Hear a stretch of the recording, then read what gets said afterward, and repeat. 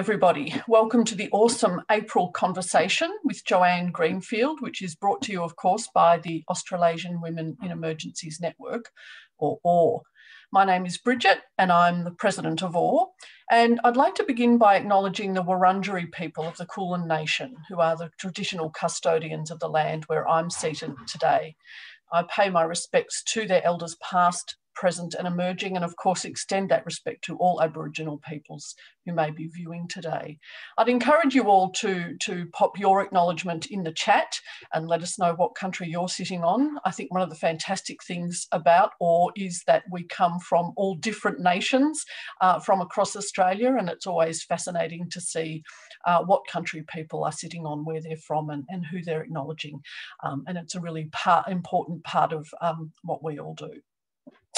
So for those of you who know AWE, we are the Australasian Women in Emergencies Network. We're a membership-based organisation and we promote, support and recognise the contributions of women in emergency management and disaster resilience.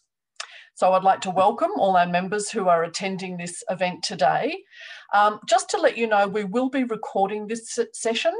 So that means that we can pop it on our YouTube channel and it will be available for other members to view at their leisure and for you to come back to if you need to, as well as for you to share with your broader networks.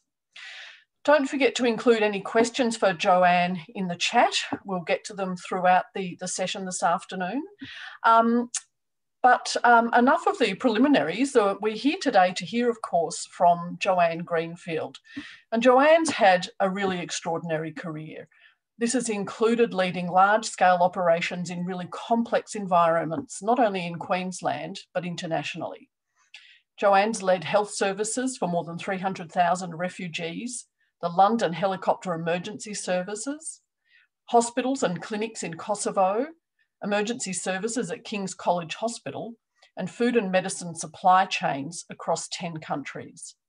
Of course, today, Joanne is Assistant Commissioner of the Queensland Fire and Emergency Services. I know I, for one, am really interested to hear more about Joanne's career, her early work, and what's led her today to be Assistant Commissioner at Queensland Fire and Emergency Services. So a huge thank you and welcome to Joanne. It's lovely to have you here. Thank you, and thank you for inviting me. It's quite nice to have a small number of us. I think it'll be a cosy chat.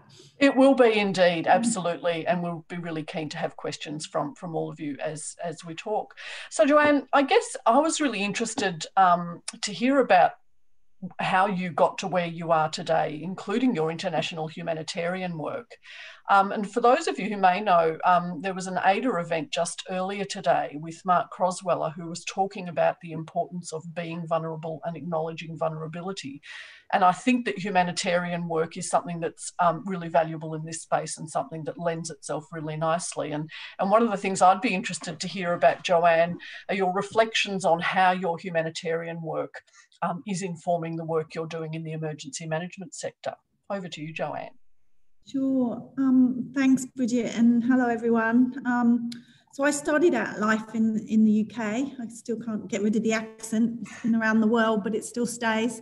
And I started out as a nurse in the UK and a midwife. And I ended up in emergency departments and intensive care units after something happened at the end of my training that sort of took me there, really. A particular patient that I followed, and it sparked my interest. And I spent, I guess, those first 10 years of my career doing lots and lots of technical training to try and be the technical best that I could as a clinician, and ended up as a nurse practitioner and an advanced trauma life support specialist. And by nature of that, I sort of got involved in a few large scale incidents in London. This is the 90s, so we had a different threat, but we did have some bombings with large scale multiple traumas. So that sort of led me into the thinking about large scale incidents and and that took me on to the London Emergency Committee.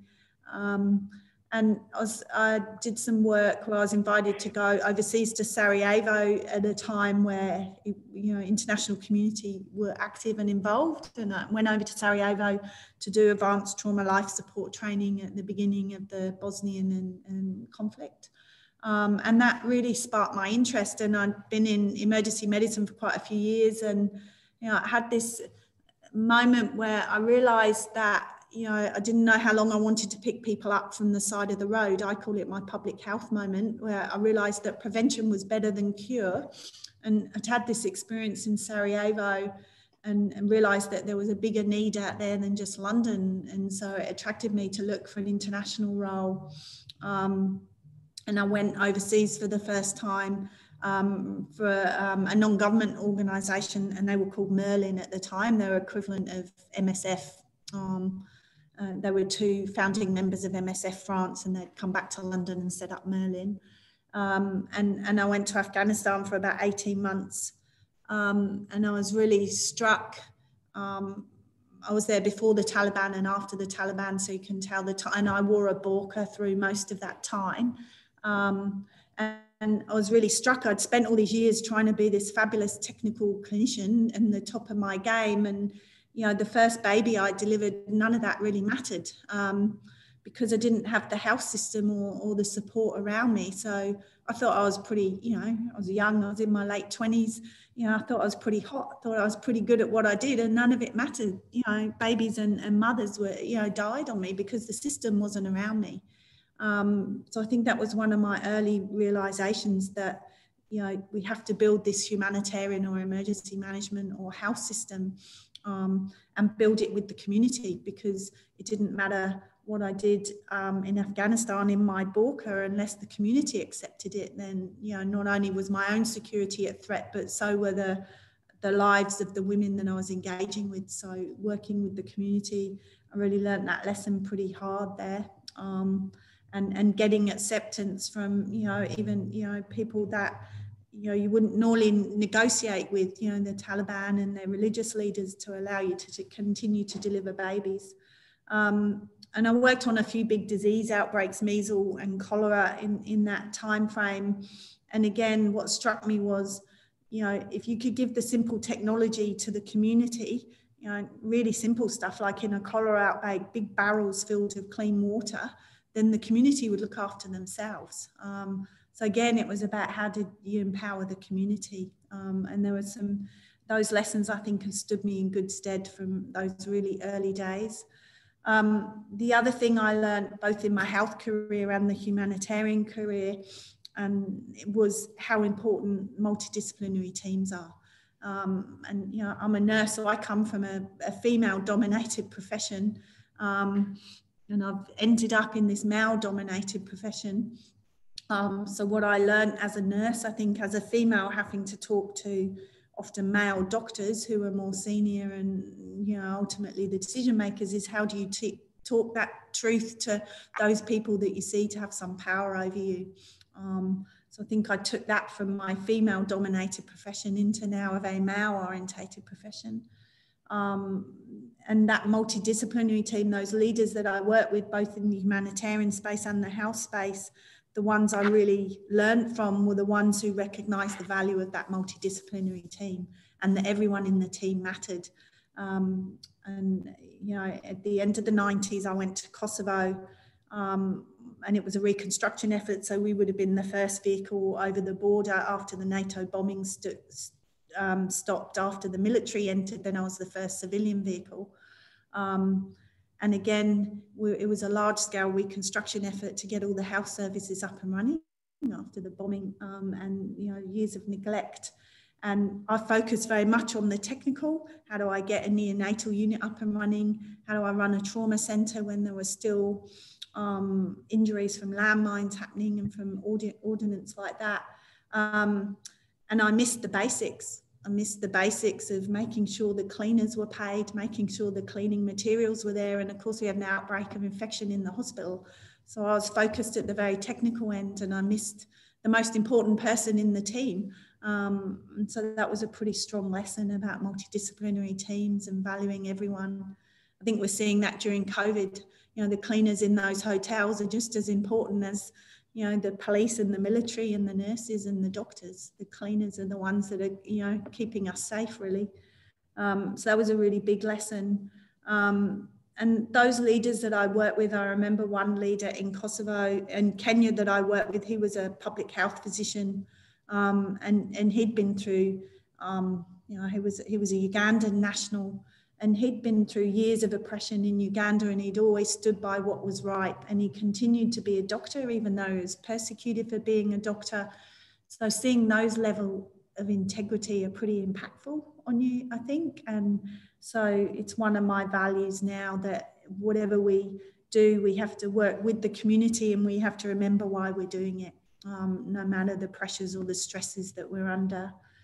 After Afghanistan, I did try. I went back to London. I'd got another job. I tried to settle, and it didn't last very long. I stayed about 18 months. I stayed long enough to finish my master's in infectious disease epidemiology and policy and economics, and then I went back overseas, and I went back overseas to Kosovo, and worked again in this very large multidisciplinary team. It was a joint humanitarian and military operation, or peacekeeping operation. So that was interesting to lead a team in the health recovery space that was, a civilian and a military team, and as the, one of the team leaders to work across those disciplines, and work out how you communicate across disciplines was a really important learning. When I came back from Kosovo, I'd met my husband by then, and we said we better try and live in the same country. So we went to Zimbabwe together, and it was a pretty difficult time in Zimbabwe. The independence movement was trying to stay alive, and they were invading a lot of the farmers' properties. Then they were largely white farmers, and the economy plummeted. So what was a really robust primary healthcare system post-independence that had been built just crumbled, and it crumbled at what was the height of the HIV/AIDS epidemic. So we had Zimbabwean soldiers coming back from the Democratic Republic of the Congo, who, and 60% of them were HIV positive. I'd worked with villages over that period of time where we lost a generation, of parents. And so we either ended up with child-headed households or grandparents heading the household. And again, the big lesson for me there was those communities that we'd worked with in a really participatory manner to find their own solutions were the communities who came out the strongest. They were far more resilient, rather than doing to them. Sitting down and working with them and, facilitating that rather than, telling them what to do. Those communities did far better. And I don't think that's any different than Queensland or Victoria or New South Wales. It was a really strong lesson. And I continued in Africa. From Zimbabwe, I went to Kenya. And I was meant to be there building things, building house systems, building resilience in house systems. And I ended up, as is the nature in some of our, countries with, less economic benefit than we have, they do go from one disaster to another. So I ended up in the UN system, either as a coordinator of a cluster, so a health strategic command, we would call it, or overall the clusters in the UN system as a commander. And again, I was struck by the leaders there with integrity. There was one particular event in Kenya post an election where the election was disputed, the result, and it led to some inter conflict within the country with different communities pitched against each other. I think one of the most impactful days was the Boxing Day, day after Boxing Day so it must have been 2008. And I went in a Red Cross flight over a church with the Director of Medical Services, the Kenyan Director of Medical Services, and we flew over a church where women and children inside had unfortunately died. They'd been burnt in there. And he stood up against all his colleagues who were getting sucked into the tribal violence, and he said, right, my job here is to work with you as WHO, and we're going to protect the evidence. We're going to protect the evidence so it can go into the International Criminal Court. And he stood really tall, and he stood up against his own community to do that, because his own community were the perpetrators of the violence. And so seeing leaders like that just, blew me away. Those leaders with integrity and bravery. I don't think I can ever hope to be that brave, I think, but there's amazing people out there. and I've been incredibly lucky to work with them. I think I also learned both in Africa, at the time their national budget for health was $9 per head. I think ours is about $2,500 per head. So, but the innovation and the preparedness to be brave and to do things differently was just incredible. So even in those difficult circumstances, there were people coming up with great ideas, and if we could fund it, they were prepared to do it. So, it's quite amusing now. I shouldn't say amusing. We managed to vaccinate 4 million people in 3 days and give out 4 million bed nets in the same 3 days in Kenya, a country that spends $9 per head on its health service. So, I think we're pretty advanced here, but there's lots of innovation out there and lots of ability to deliver that we could learn from. So it was very humbling, very humbling. I'll stop there, I think. So I came to Australia. I went to Ghana after that, and again worked on, there was at the time of the H1N1 pandemic, so I ended up leading that for the UN across about 4 West African countries. So I've done a few pandemics in my time, unfortunately. There was a drought and a malnutrition crisis as well at the same time. But I got recruited by AusAid to come to Australia. A doctor who'd been the head of child health in WHO was in AusAid, and he was retiring, and he said, come and work in AusAid, and that's how I came to Australia. I think I'll be honest, I lasted about 3 years, and it was a bureaucracy, and having been in operations for so long, I struggled with that. So I was very happy when this opportunity came up in Queensland to get back to sort of emergency and disaster management and be a bit more focused on direct community engagement and support. Wow, Joanne, that's just extraordinary. I'm sorry, I can hear an echo. Can anyone else? Yeah. Go on mute. Sorry about that. Maybe that's better. What an extraordinary, profound and frankly exhausting sounding career, and it's really incredible. I've just got so many things whirling around in my head. Interesting that you talk about the health crises a lot, and it's something that we're not very good at dealing with in Australia, and COVID really took us by surprise. I think being a comfortable kind of Western nation where our problems tend to be more chronic health problems rather than things like pandemics or outbreaks of terrible disease, that we're probably not well prepared at all.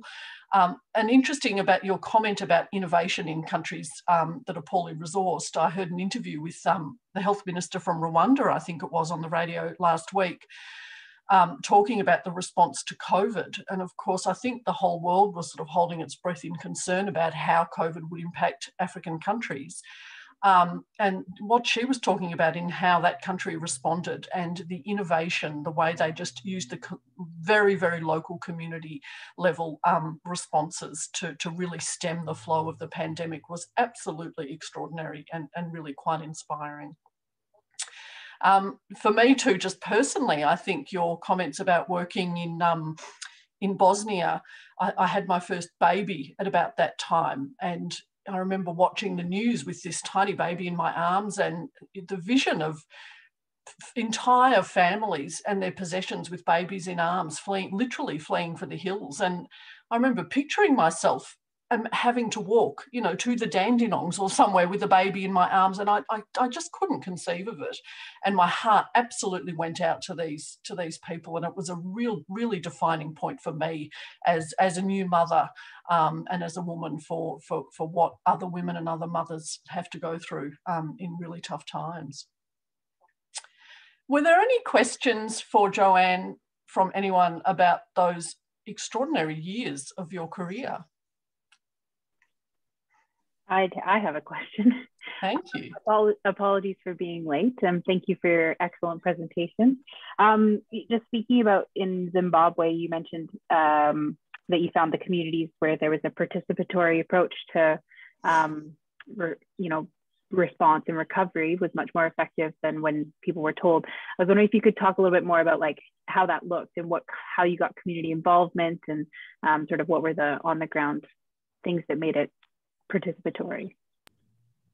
Sure. So I think I was working on something called the Integrated Management of Childhood Illness, and it recognises in those countries that there's about 5 things that cause 70% of under 5 deaths. So we had that knowledge, but the system wasn't resourced to take a curative approach to that. So we had to go to the community and with local leaders sit down and say, this is what we're seeing, this is the knowledge we have, but, you know, can you actually tell us what's going on for you in the community? And it was, you know, really going through conversation after conversation with them, mapping it, getting them to diagnose what they thought were the problems. And they, you know, they really took it on board and were really engaged in that. There was a lot of facilitation, but it was really about facilitating the community to have the issue. We literally just put the problem statement on the table and they turned it on its head. And I remember one community said, well, you know, because my answer was, well, surely you need more midwives, you know, that must be what you need. And I said, no, we need a road. It's actually a road we need so that we can get our goods out, so we can sell our tomatoes or whatever the good of the day was, and then we can pay for our own services. So they weren't actually asking for a handout in any shape or form. They knew that they needed a bit of infrastructure, and they were right. And that would reduce maternal mortality. So my notion, oh, well, I just train more nurses, was completely wrong. If we gave them, you know, we gave them what they asked for, I worked with the World Bank and they put the investment in, and they were right. They got more women, they got their produce out to market, they became economically more viable. They actually then could support their own local clinic, and it had an impact on their health. So that same community, when it was hit by a cholera outbreak, we had some massive cholera outbreaks in Zimbabwe, some very resistant cholera strains that were quite devastating in their impact. Those communities that we've been through that process in actually did much better. They worked out how to manage this themselves before we even got to them. They were already on the road to finding how to deal with it. Sorry.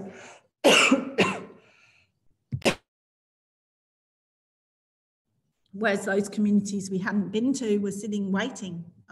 So it really mobilised that self-resilience and able to come together as a group and building that confidence. I'm just going to run and get a drink, sorry. Please do, Joanne. Oh, poor thing. What an amazing career. And it puts so many things in perspective, I think, in terms of what we're facing here in Australia. I was just thinking the same thing, Bridget, when we, from our privileged positions, really grizzle and complain about things that happen, and then see how quickly countries that are so much lower standard of living than us can mobilise. It's fascinating. Yeah, absolutely. And that we tend to look to these countries as less developed, but in actual fact, they're way ahead of us in terms of things like innovation, things like working closely with community and stuff. And as Joanne said, there's so much we can learn from countries like those. Sorry about that, that's better. I had a question along those lines. Joanne, I know you haven't heard our little conversation while you dashed out for a drink. Yeah. I'm really interested, though, in asking you how you process the sorts of things you've been describing that you've experienced in other countries, with living in a first world country and doing a sort of a day job. How do you integrate, and how do you cope? What do you do? Yeah, it is. I think that I've reflected on it over the years. It was useful coming from an acute service background, because part of what you learn in your early career is managing yourself first. And I don't, you know, if I walk into an emergency department and it's quiet, I know they're having a very bad day. I know they are probably resuscitating people there. You know, so that sense of calm and ability to prioritise and deal with things, I was very lucky that was in my early training. I think that really stood me in good stead, which other professions will do. I don't think that's unique to emergency rooms or intensive care, but I think that really helped me. was very lucky in my career, like I say, working with some amazing leaders who were really supportive, who were able to, the best ones I think worked out my strengths before I did and played to them. And I think having good leaders help you on your journey is really important. I did find it hard. I think, although, I say it was hard to come to AusAid after all those times, it was hard to come out of the field and to adjust. It was hard to reintegrate.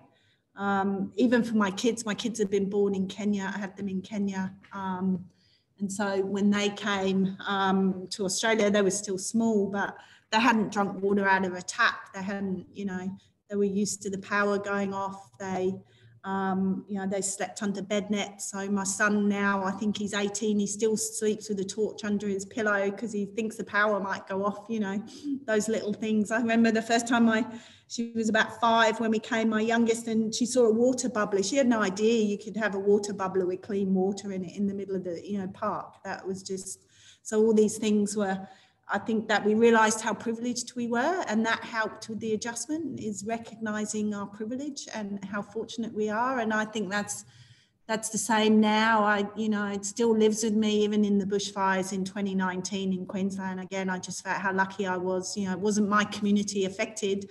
It wasn't my house, but, Queenslanders were going through this, and I was in this incredible position where I could provide some support or make sure they got the resources that they need. So I've always taken this position of privilege, and that's helped me keep, I guess, a level head through it all.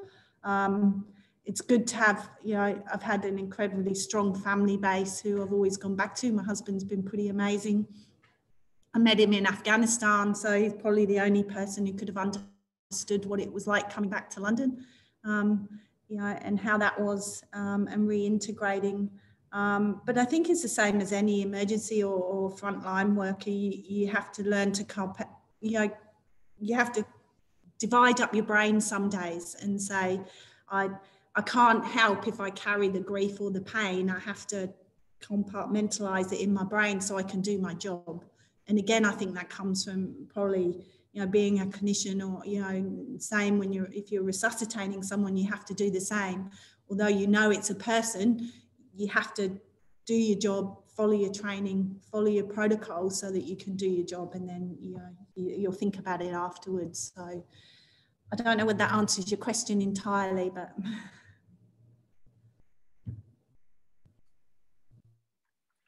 Joanne, a question to you arising from your experience and what you've been telling us about the experience you had with the communities of resilience and their capacity for really creative and productive independent functioning.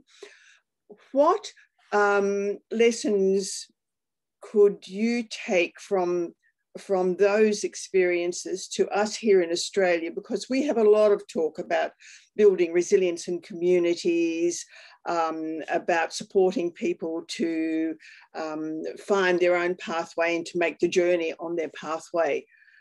And there's a lot of conversation about that. What learnings do you think you could transfer into our situation? Oh, it's a good question. I think that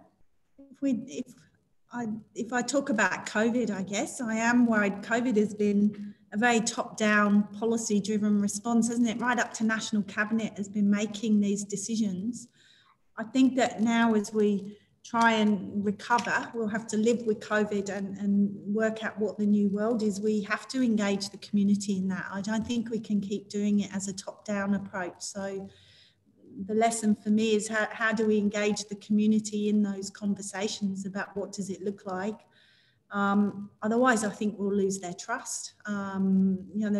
Australians have just been incredible to me through COVID. They've listened and they've responded every time. The community will only have patience with you for so long, I think, as a government or an agency. So I think we have to go out and engage now and really find out what's happened on the ground during COVID, those small communities that have been impacted, and ask them the questions about, okay, what's next? How do we come out of this together?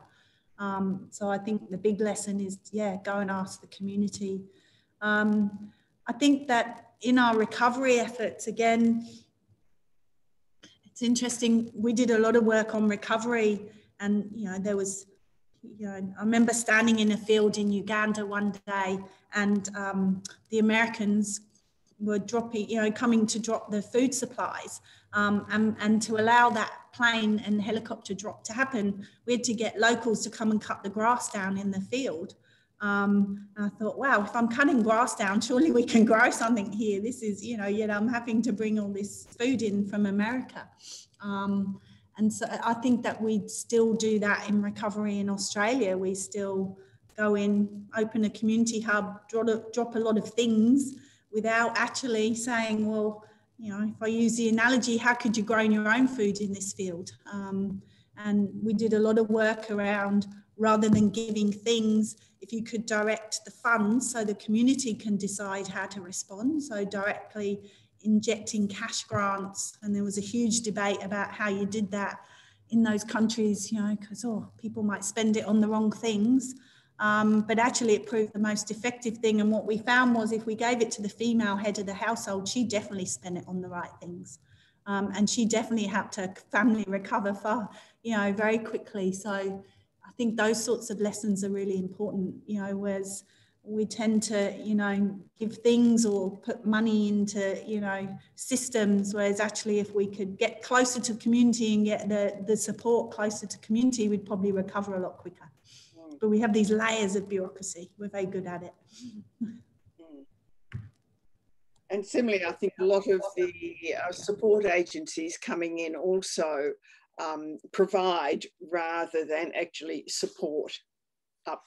Yes, they provide down. Yes. Yeah. We know best, don't we?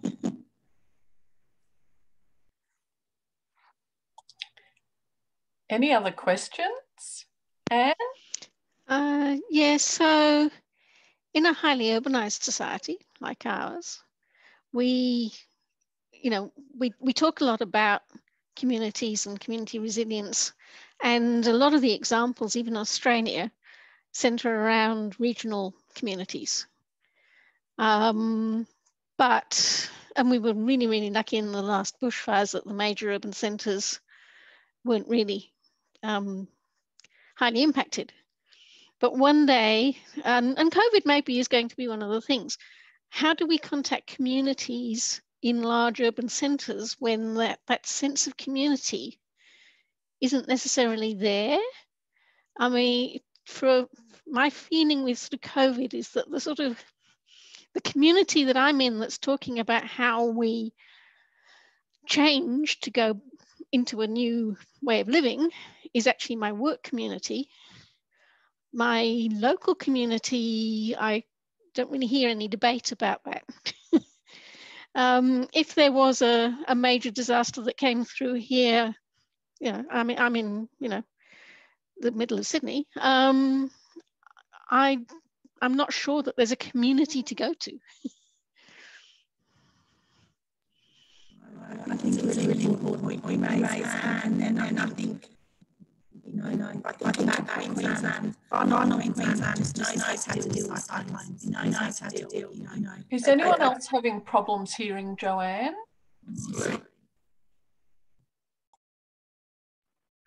Very distorted, yeah. Did you want to try again, Joanne? We'll see how we go. No.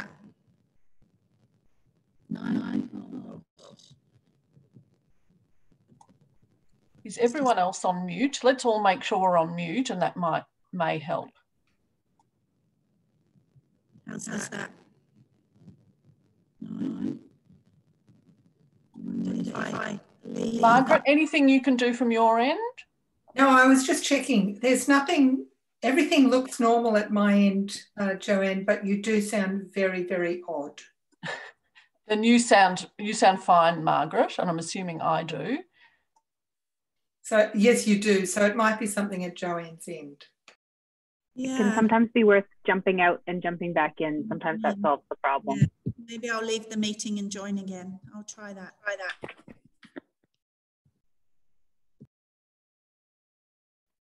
The joys of modern technology. This has been my whole day. I know. Great conversation. Doesn't Joanne just have such amazing viewpoint and so experienced? Just extraordinary. Mm-hmm. Such an interesting perspective. Yeah, exactly. And I feel like we don't get that international and that humanitarian perspective as much, or certainly I haven't come across it in my 10 odd years in EM. Yeah. She's just rejoining now. Yeah. And I think also her, you know, the fact that she's come from different sectors, you know, in the health sector, in the aid sector and so forth, you know, really helps to bring that kind of richness of viewpoint. How's that? Is that any better? Yes, that's beautiful. Oh, well done. Great idea, Marley. So where were we? Do we need to be reminded of we were talking about urban environments and what is community and how do we build resilience in urban communities? Yeah, I think it's something we've been looking at, and in Queensland, because far north Queensland deals with cyclones, floods. You know, they've had 500 mils of rain in Cairns in the last 2 days, and they're not asking for help. They're pretty happy. Whereas I know if that happened in the Gold Coast, there would be a whole different story. And so it is about that urbanisation and the resilience of the community and the infrastructure. I guess my experience in Kenya, there was one of the, we call it high density population. I mean, another terrible word for it is a slum. It was an informal housing area, and it could have from 1 million to 3 million people in it, depending what was happening. No clean water, no sanitation, people in tin shacks. And during that post-election conflict that happened, there was, there were a lot of conflict within there. And what I saw happen was that, okay, people went down their tribal lines, but there was a community within a community, and they did look out for each other. So even though they were so highly densely populated and squeezed together, the house in one area knew at least 4 families around them, and they looked after them. I don't know whether that will happen in Australia. I hope it will. I think we saw a bit of it during COVID, that neighbours started to look out for neighbours. People came out on their driveways for Anzac Day in a show of unity. So I think there is something there, but I think that we have to really look for it very hard. We had one episode of outbreak in Logan in Queensland, and I know in Melbourne, through those high-rise blocks that had that outbreak. There was some rallying of the community there, I think. So I'm hopeful, but unless we start building or working with those communities on their resilience to disaster, then I think that the impact will be much higher. So I think it is on us to work with those communities and local government to see what that might look like. Joanne, I'm thinking as you're talking and coming from your British heritage and thinking of smaller communities within the bigger urban community, my mind is going back to the situation in London in the Blitz and the bombing, and where, it was a huge metropolis with massive destruction going on for weeks and months, with deaths and destruction of utilities. I'm wondering, in fact, as we pick up the point there, Merrily, of what happens in an urban community, if there would be learnings if we looked at that Blitz experience as a case study from this particular perspective in this day and age, and what we might learn from that, so that we can be a little prepared in our thinking if and when it happens. Yeah, I think that I was reflecting on that Second World War experience as well, because I think that the communities did come together, and even when we had to move children out of those urban areas to protect them into the countryside, the communities wrapped around them. So there is something about adversity that makes us forget that we're you know, we're too busy with our lives that we do actually then reach out to each other. But I think it is worth, examining what are the triggers for that, so we can make sure, you know, foster it and support the communities in that, because it is a big worry. I was also reflecting on that Second World War experience, and, you know, Churchill was heralded as this massive, you know, big, you know, the huge leader who did, you know, the best he could for the British public. But as soon as the war was over, we voted him out.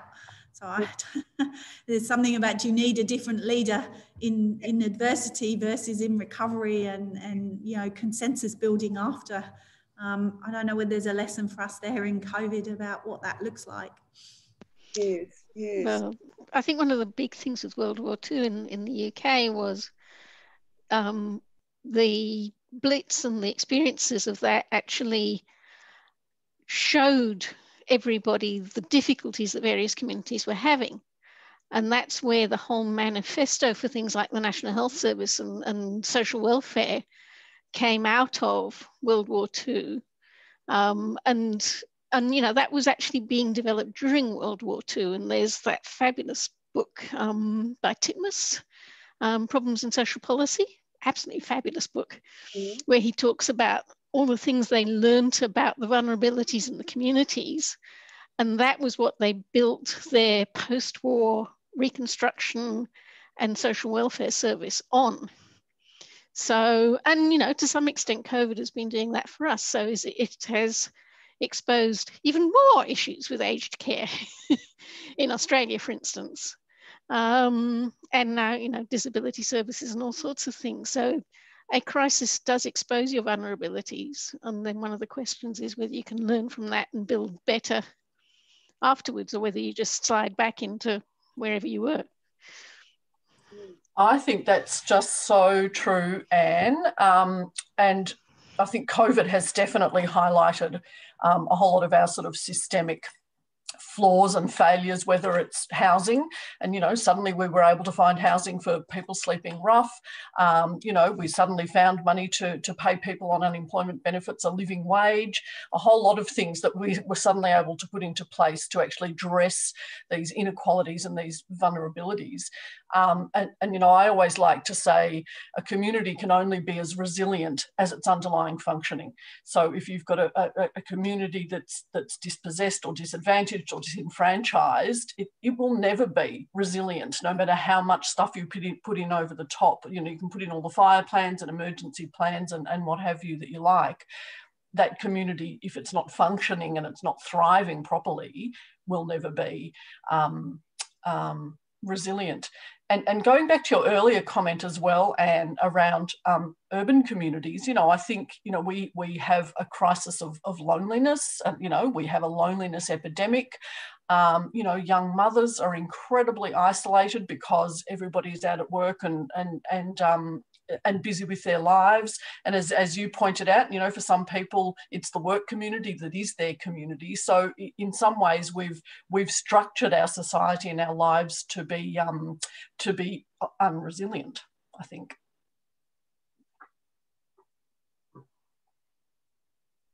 Yeah, and I think I hope that someone somewhere is doing that thinking, Anne. What has this showed us, this COVID, you know, disaster that we've been through, and what do we improve out of it? You know, you're right, there were some big shifts around, you know, the whole global, you know, multilateralism, the UN system, all that happened out of the Second World War, the Bretton Woods institutes that invested in, you know, economic recovery in Europe. Even though it was pretty difficult financial times, the emphasis was on rebuilding. And I hope that someone somewhere is doing that thinking for COVID. What does it look like? Maybe you have to tell them, Anne. I think there are people doing it. And it's also, you know, I think accelerated some of the thinking around the climate change problem. I mean, the cumulative disasters, but also the realization that we can actually do fairly big changes to the system and not wreck the whole thing.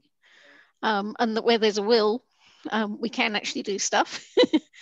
But also, you know, sitting down and rethinking things like global tourism. It is in many ways an extractive industry. And it's a precarious one to build whole economies on. So there's lots of people around thinking about this sort of thing. Whether we can capitalize on the moment is, I suppose, is the question. I have my doubts. I kind of think for everyone who's out there thinking about those sort of proactive ways we can make it better and change, there's probably 10 other people itching to get back to the status quo. Yeah.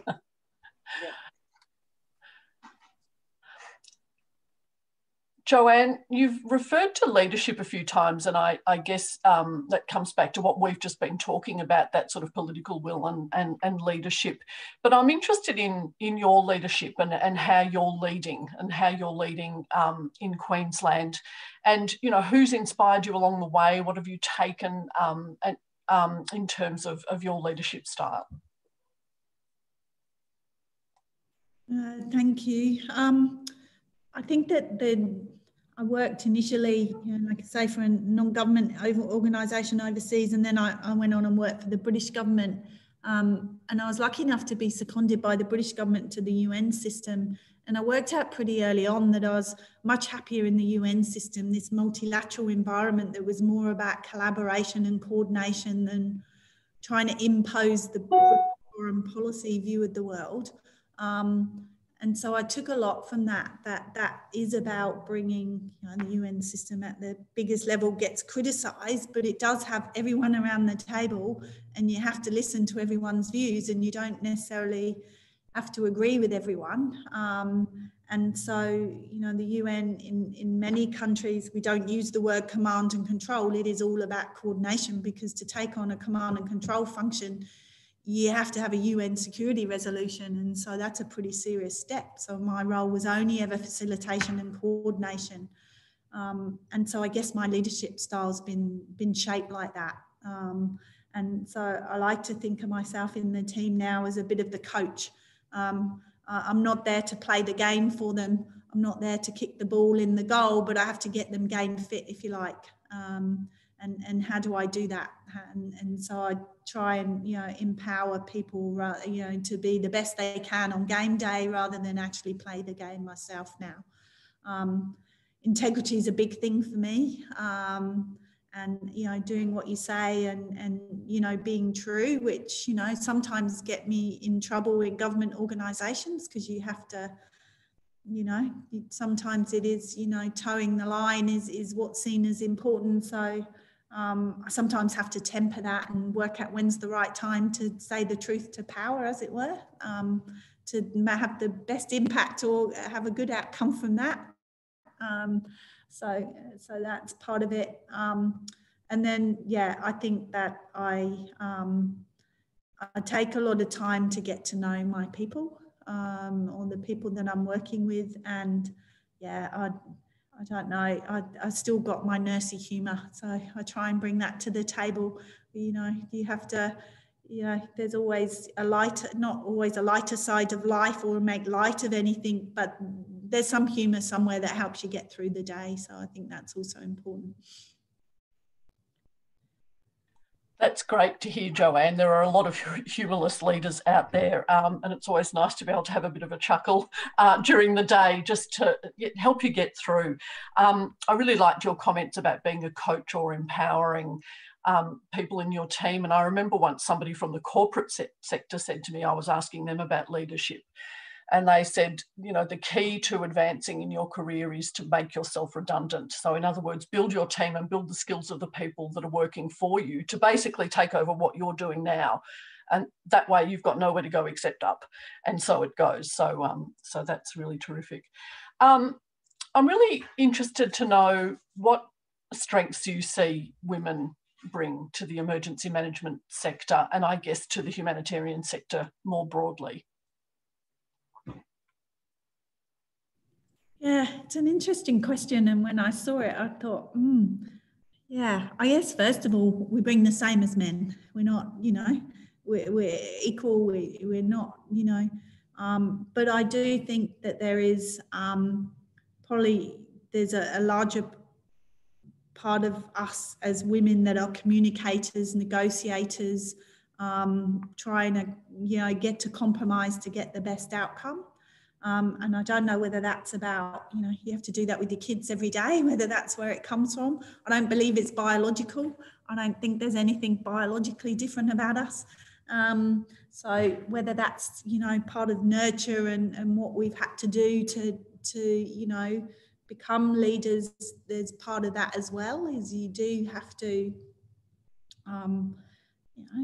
be honest, you have to prove yourself by what you do and how you negotiate and how you communicate. So we've had to finesse those skills, I think, as women, whereas men get a bit of an easier ride and can, sort of communicate in a different way and it's accepted, whereas I don't think it is for women. We're judged slightly differently, and so we work much harder at it.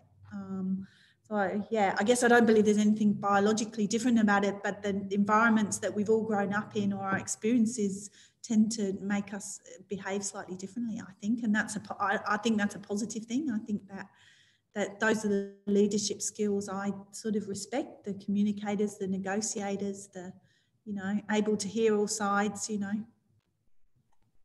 That's great. What a great insight. I remember when I was a mother of small toddlers, thinking, any mother of toddlers that can negotiate toddlers either to get into bed, into the bath, eat their dinner, whatever it is, just send them off to the Middle East and they'll sort it all out in no time. I think there is something to be said for that, those negotiation and communication skills. That's great. What do you do to work to, I guess, support, young women coming up through the ranks? Yeah, it's really important, and it's really important in QFES at the moment. We are not an organisation that's a representative of the community, so we, and it's probably, one of the reasons they had to look externally to get their first female assistant commissioner, which is really unfortunate. They should have been able to grow someone internally into the role. But I think it is about, we have to be purposeful in this, and when you spot talent, male as much as female, you have to challenge those people, give them projects to broaden their experience, give them opportunity, really, with the coaching, I think is really important, and I think it is, you can tell by my career I've moved around and I haven't been scared to move around, and I think that helps grow women in the sector. Different roles, different challenges, to get that depth and breadth is really important. So to carve out those opportunities for people, I think, is the most important thing to do as a leader.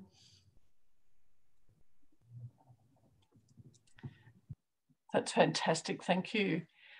We've got about 5 minutes left, unfortunately. I feel like we could talk all night. All we need is to get Uber in and order dinner for us. Were there any other questions that I'm sure you all do. I'm sure you've got many questions, but any last questions?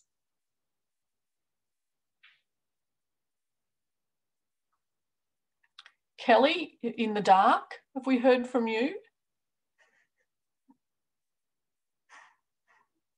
No, perhaps not. Can you hear me? Can you hear me? Yes, we can. Sorry, I was on mute. No, I've been listening intently, and if I'm honest, quite envious of all your careers and expertise. I mean, I can relate to lots of things that you've talked about.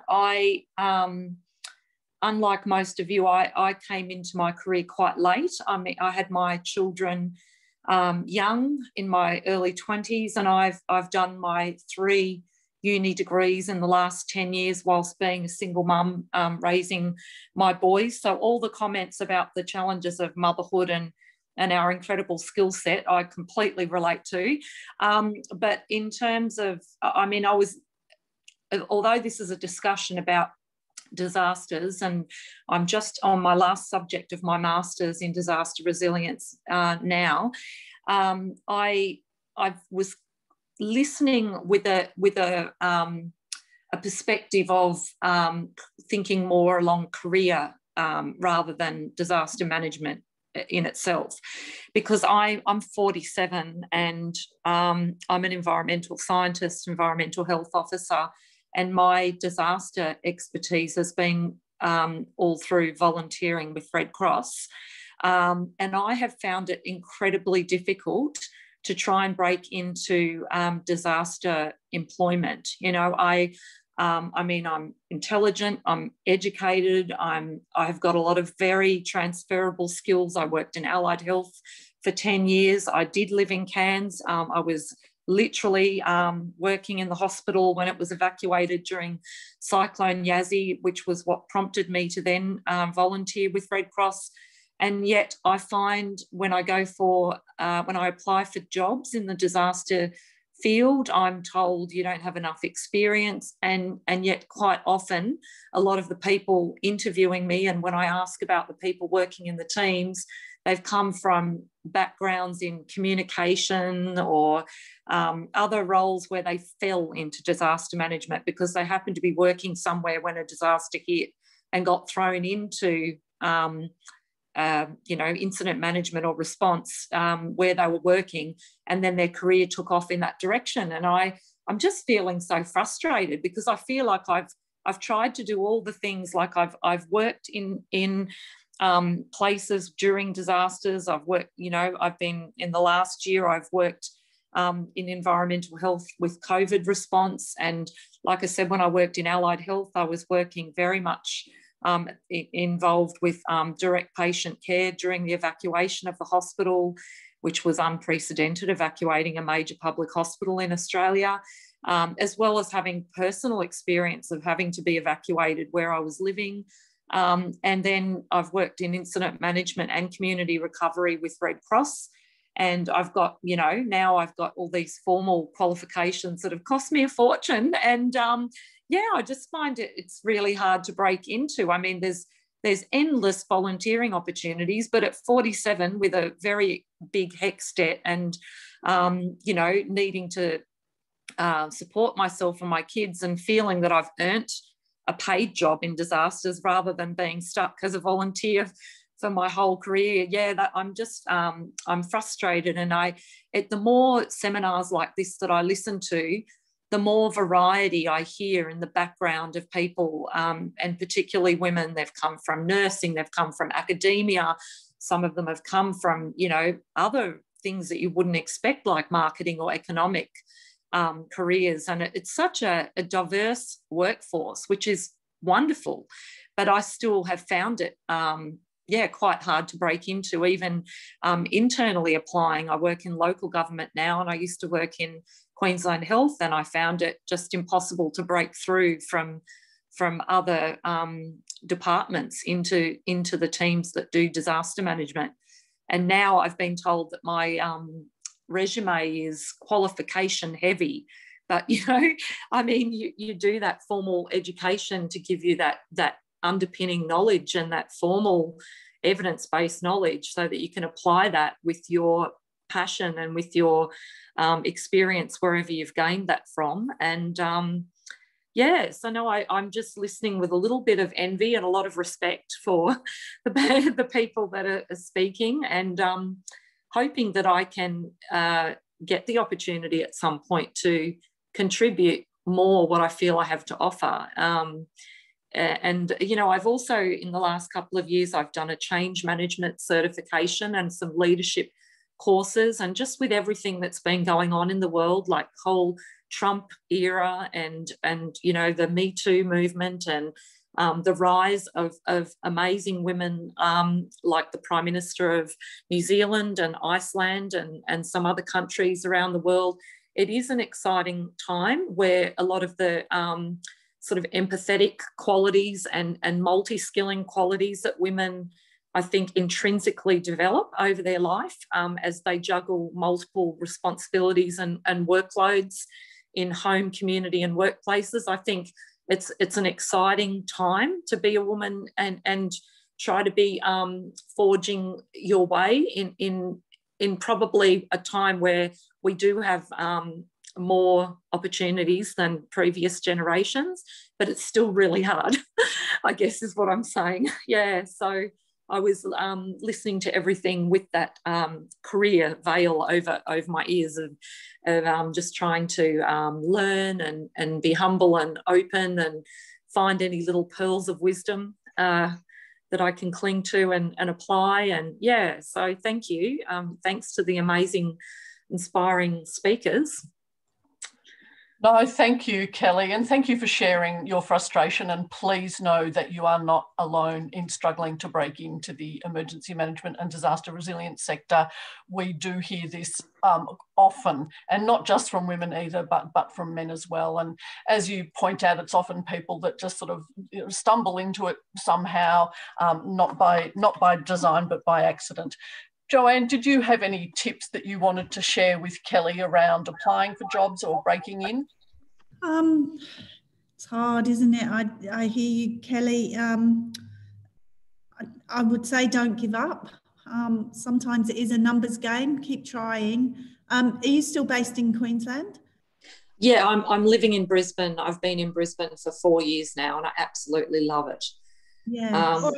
I'm from Sydney originally, but I lived in Cairns for about 9 years, and that's where I did my environmental science degree, and that's where I worked in allied health and the beginning of my environmental health career. And when I did incident management and community recovery with Red Cross, that was around Brisbane and Mackay after Cyclone Debbie, as well as up in Cairns. So I feel, as someone that studied environmental science, majoring in hydrology and natural hazards, and then environmental health and you know, and volunteering with Red Cross, I feel like I've got a very broad understanding of Queensland, you know, the communities, the remoteness, the regional areas, the different weather, the governance, because when you work for Queensland Health and when you work for councils, you learn a lot about a lot of the inequities that exist just by virtue of the different funding that goes to different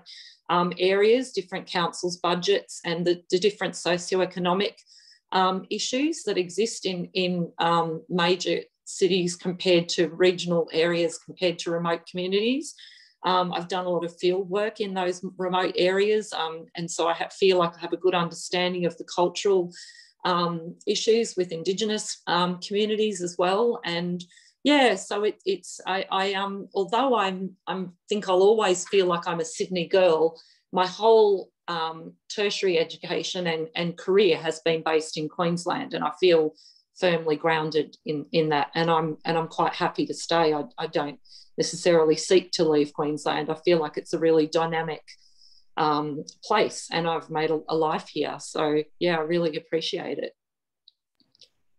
Kelly, I just put my email in the chat, so I'm happy if you want to come out and have a look at Kedron, and we can talk through who are the agencies involved, who it might be worth sort of targeting, if that helps. Wow, thank you. I'm on my phone. I'm just trying to work out. Oh, there it is. Yes, got it. Yeah, yeah, thank you. It should be pretty straightforward. It's just Joanne Greenfield at QFES, and just send like any government email. That's wonderful. That's amazingly generous of you, Joanne. Thank you so much. But might I say, that's what this network is for. We are here to connect as women who work in the sector, to provide each other with opportunities, to promote what we do, to support each other. And we just saw that in action. So how absolutely fantastic is that? Yes, thank you. A huge thank you to Joanne. Joanne, that was just a fabulous conversation. We all loved hearing about your career, your insights, and really what you bring to emergency management, I think, is just so rich and so profound. And your worldwide view is something we don't get very often. And we're really lucky to have been able to hear from you. So thank you very, very much. And thank you for inviting me. I think, you know, I didn't know much about the network, but Bridget's given me a rundown on it all. So I'm keen to be involved and to learn from everyone in the network. So thank you. Wonderful. Well, thank you, everybody. Sad to say good night, but good night.